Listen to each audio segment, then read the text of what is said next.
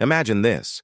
You're scrolling your phone when suddenly every light on Earth flickers.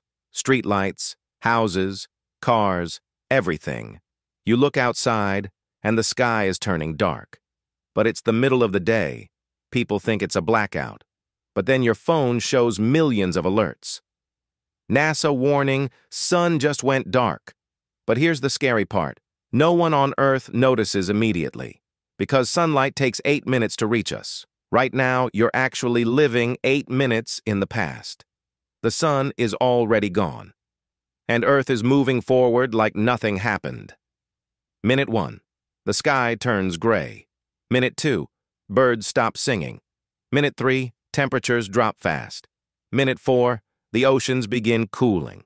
Minute 5, cities glow in the darkness. Minute 6, airplanes scramble to land. Minute 7, gravity begins shifting slightly.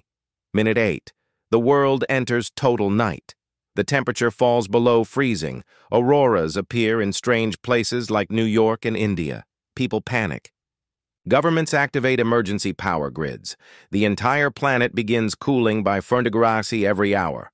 But suddenly, just as the world begins accepting a new frozen future, a blinding flash explodes across the sky.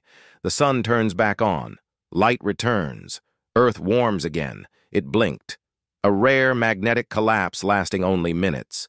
But those 8 minutes? The closest humanity ever came to an instant ice age.